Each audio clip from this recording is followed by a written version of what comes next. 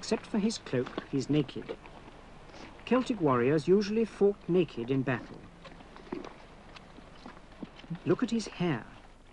It's washed with lime to make it stand up round his head in a fearsome way.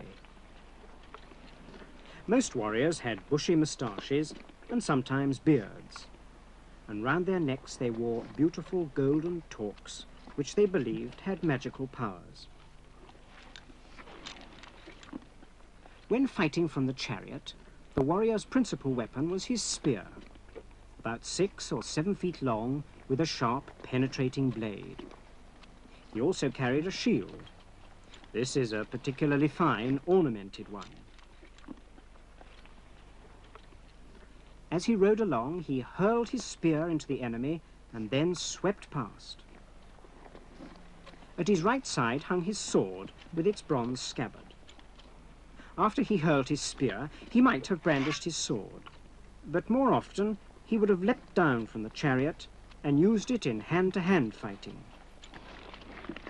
Well, I don't suppose Fitchett and Capsule would have stood for much of that, do you? You know, we still couldn't discover why the two ponies weren't trotting or cantering with the chariot. And then Bill and David had a brainwave. The yoke evidently wasn't long enough. It was actually stopping the ponies from running. So we had a new, longer yoke made. And now, at last, we're going to show you what our chariot really would have looked like in action.